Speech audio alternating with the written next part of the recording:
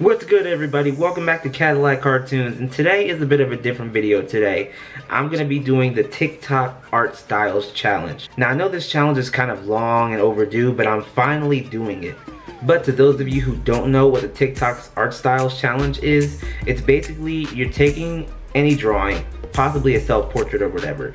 You're splitting it into either 2 pieces or 4 pieces and doing each section with a different illustration style. Now this challenge is utilized by a lot of TikTok artists, including myself, and I see challenges like this a lot when I'm browsing through TikTok. I'm just scrolling through TikTok and I see, hey, part 1 is this section, part 2 is going to be this section, and that's going to be a whole different video. But I know some of you guys watching this video may have seen the same thing because it's been popularized through TikTok.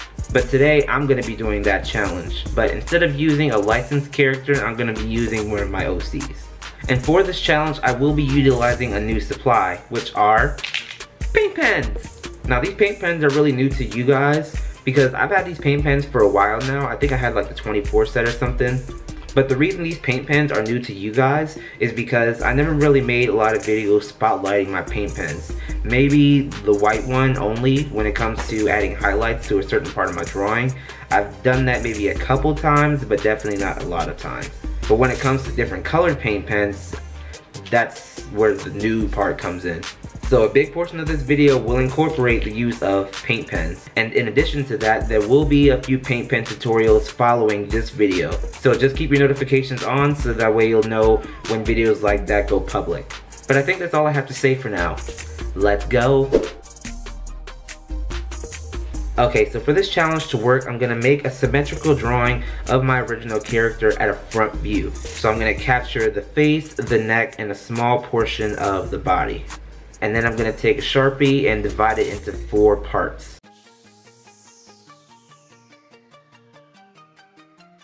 Kane is in the building, nigga.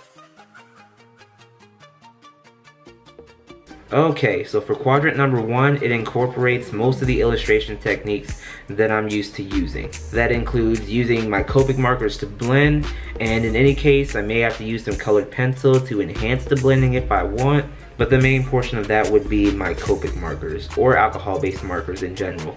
So I'm gonna be real honest with you, there's not much to talk about when it comes to this quadrant, but I will say if you are interested in learning how to blend with Copic markers the way I did for this quadrant, I got one playlist with the title of Coloring and Illustration Strategies, and another playlist with Copic marker tutorials. So that way you get a glimpse into color theory, you know what contrast is, how to get to a result that utilizes contrast, and stuff like that. So a link to those playlists will be up there in the card, and there will also be links in the description down below.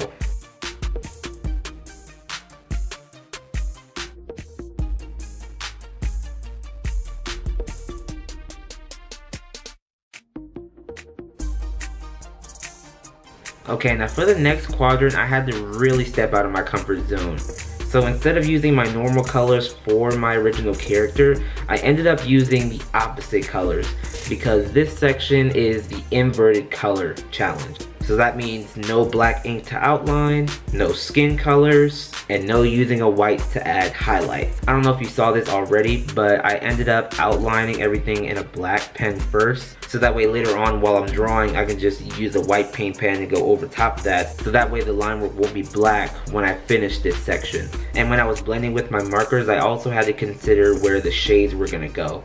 Also, in terms of blending with my Copic markers, I usually add shading close to the contour lines and usually go from light to dark. But instead I had to keep those areas light and do the middle parts dark, which is something I don't often do. So in a way, it's kind of doing things backwards. But just to reiterate, each part of this section that's supposed to be black has to be white. But the only thing that really got me was that the majority of this section is blue. But that's because when you think about it, the skin color itself is a shade of orange, because brown is a shade of orange. And red itself is a color that's literally next to orange on the color wheel.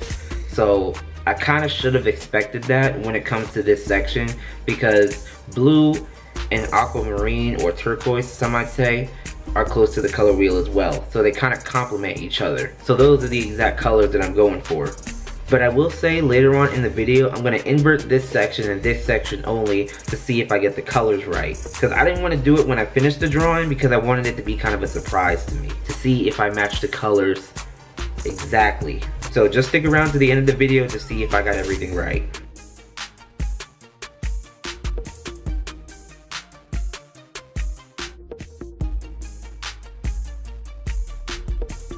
For quadrant number 3, it incorporates using the glitch effect. Now this is another one of those art challenges that incorporates the use of Posca pens. And I think this is by far one of the easiest ones that I did for this drawing. The reason I say that is because I'm not coloring in a specific area. Because when I'm doing the glitch effects, I'm forced to leave it white and white only. Because I'm not going to color everything with the line work itself being the one getting the glitch effect. Because how would a color drawing be glitched using traditional supplies? Or at least I'm not familiar with how that would look, and I'm not seeing it in my head. So I'd say the reason it's easy is because you're really messing around with the line work. I mean, the only problem that I had while doing this section was layering. Because after I applied the glitch lines with the red and the blue paint pen, I also had to go over everything with the white to kind of break those pieces of line work apart. And sometimes, if you're familiar with Posca pens or paint pens in general, when you lay it down the first time, it's kind of transparent. Or maybe when you're doing this challenge, sometimes the white paint pen kind of mixes in with either the red, the blue, or the black and starts to smudge. So that way when you put it to the paper, it's not exactly white. But that was the only problem I had. Everything else worked out nicely, but it could have been because I didn't wait for the line work to dry, because it's paints. It's not like markers where it dries super fast, so I gotta like realize. But then again, paint pens are not something that I always use, because unlike markers, they take a little longer to dry. But since we're still talking about paint, it's also okay to go over in a few different layers, so that way you can get an opaque, solid white. And when you think about it, it's not really hard to do. But yeah, the glitch effect is super easy to do because, again, you're playing with the line work. But I do have a video in the making talking about how to do the glitch effect start to finish. So remember to have notifications on so you know when that video drops.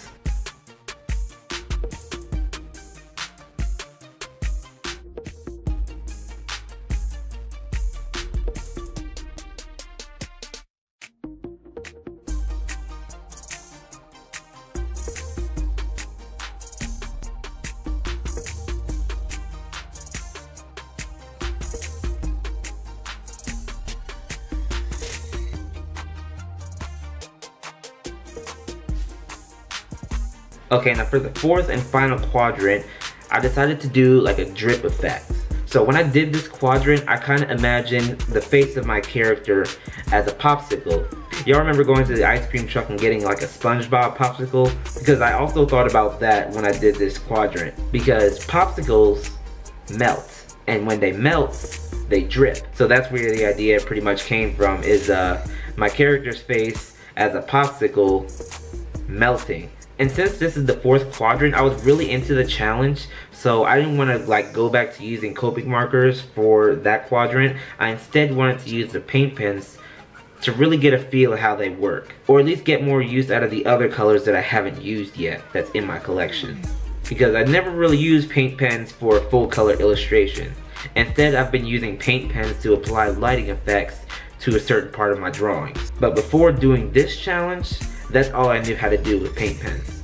So I wanted to try doing a portion of my illustration as kind of practice when it comes to using paint pens for an illustration. Because I might just consider doing a video like that someday. But if you want me to do that, let me know down in the comments. But I really do like how this section came out, because I kind of made it look somewhat nostalgic. And the reason I say nostalgic is because I have like these little small circles, and even smaller ones as well, and I put that on there to indicate that there's some light source or maybe a heat source beaming down on this popsicle to make it melt. But after adding those circles, the outcome of the drawing made it look like an old soda pop ad. And that's something I actually like looking at, because I feel as though this was an ad that's before my time. And after I'm finished with this, I'm like, wow, this is my first paint pen illustration and I get nostalgic results. That's amazing. But in terms of having the liquid drops, I have a portion of the drawing, like right there where the face is, I have those drops facing down. But then the rest of the drawing shows the neck and shoulders, and the way I drew it is kind of like at an incline. So the drippy parts of that section will also be at an incline. I mean, when you think about it, it's kind of sort of okay to have the drops going down along with the other ones. but I feel it's only making sense doing it this way. But yeah, that's all I have to say about that.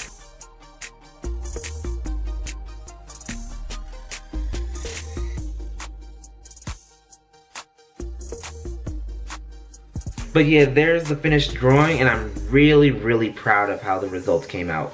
Because when you think about it, it's kind of a step away from my usual illustration techniques. And as I go along with the drawing, I'm slowly drifting away from my illustration techniques that I'm used to using. And then I'm gravitating towards using a different media, but still traditional art. Because you got my normal illustration technique right here. Then the next challenge would be still using the same illustration supplies, but using a completely different set of colors. The third section would be kind of like a beginner's course when it comes to using a different media, paint. But while I'm in this section, I'm finding an easy way to use it. But when you think about it, it's kind of an introduction to the next section where I'm using the same medium from this section, but a lot of different colors for this section, and kind of bringing the illustration to an end, which I have to agree, it was a lot of fun.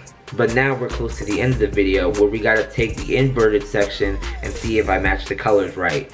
And keep in mind, I'm seeing this for the first time. So let me get this website up right quick. Okay, here's the inverted section. Alright, click invert.